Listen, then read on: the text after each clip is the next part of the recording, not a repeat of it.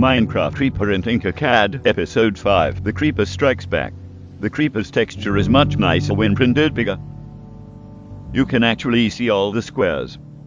There are still problems though. I still don't know what glue to use. Or maybe I don't know how to be patient. The head turns really well. But my new hip design doesn't work at all. TinkerCAD does not make it easy to plan out how parts will interact. I will really have to think about how I want to solve this problem. I will also have to think about how to enhance the details of this print. The Sharpie method doesn't work well on the sides of prints.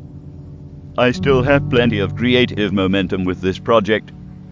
This project has evolved a lot this week. Who knows how it will evolve next?